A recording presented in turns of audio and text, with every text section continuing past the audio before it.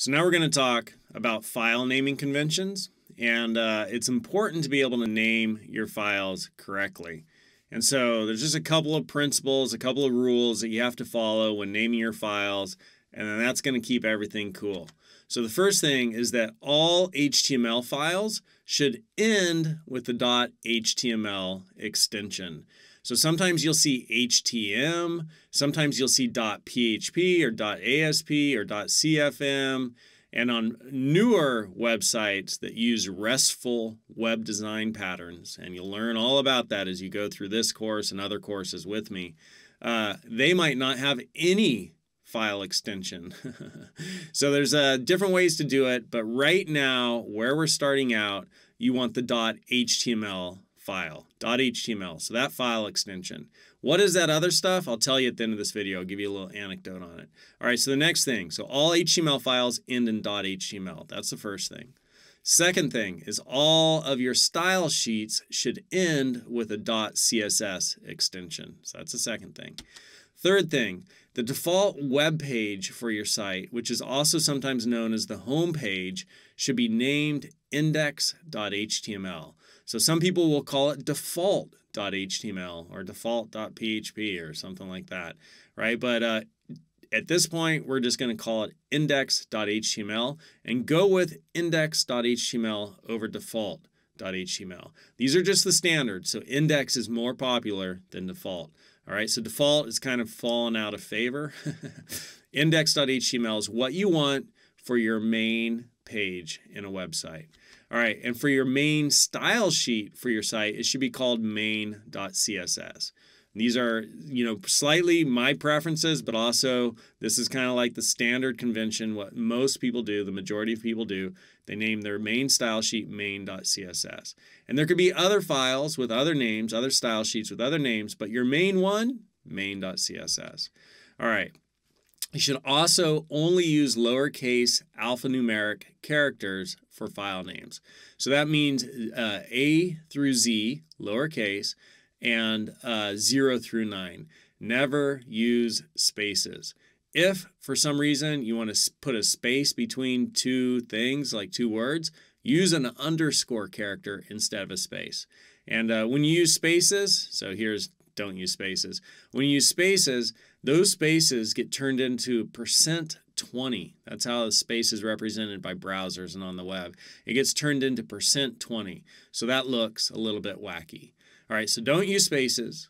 Use alphanumeric characters that are lowercase, so A through Z, 0 through 9. Call your main HTML page index.html and your main CSS style sheet main.css. All of your HTML files should end in .html, and then all of your style sheets should end in .css. So those are the naming conventions. You can see all that right over here in this sort of summary right there, but that's what you're wanting to go for when you name your files. So what's up with now that the rest of the story? What's up with like files that you see on the web sometimes that are .php or .asp or .cfm? So that's like super old school coding. And when we create websites, there's code. First we create like our HTML, our document structure, and then we style it with our CSS, so separation of concerns, right? HTML document structure, styling the CSS. And so we create our web pages, and then we might want to add some programmatic logic to our web pages. And so there's two ways we could add programmatic logic to our web pages. We can do it on the client side, and the client side we use JavaScript to do that, or we can do it on the server side.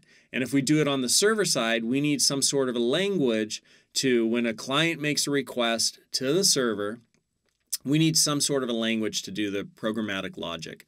And HTML and CSS don't do that. And so on the server, there's different programming languages we can use to add programmatic logic. And so what that allows us to do is basically do what Facebook does or any other modern website, where a user logs in.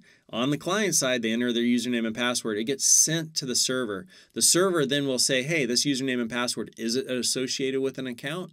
If it is, let's pull out all the data related to that account.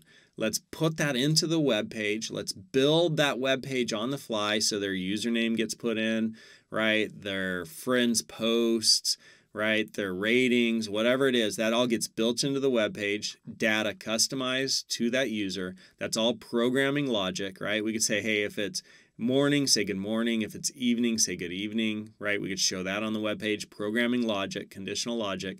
We could build all that into the web page and then send them that web page. So we create customized, personalized web pages for every user. That's server-side programming logic. There's different languages that we could use to do that. One of them, there's several languages out there. Old school languages are like PHP, ASP, right? CFM. Don't use any of those.